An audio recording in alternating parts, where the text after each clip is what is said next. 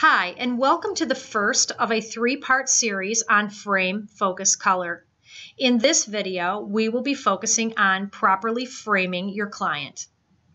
Now, I actually have a client standing off to the side, and I'm going to go ahead and I'm going to try to find her, and I'm going to pan the camera over to find my client.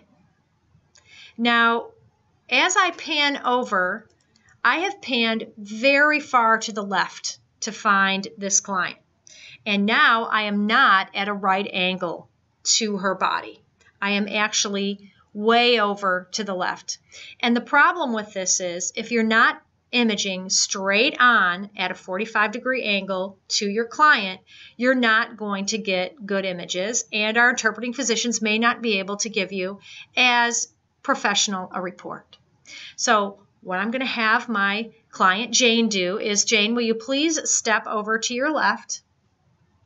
There she is. And I'm actually going to pan back so that she is more in the overlay.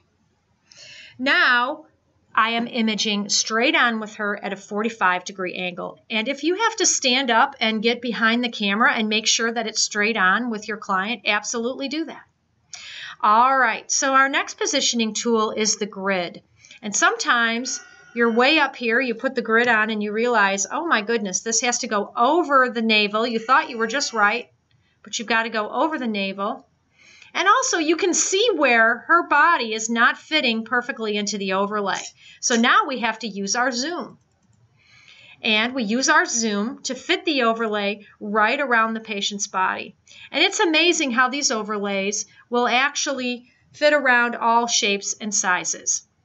Now that we have our client framed, we're going to be able to move on to focus and color. But what you've just seen is a basic framing technique.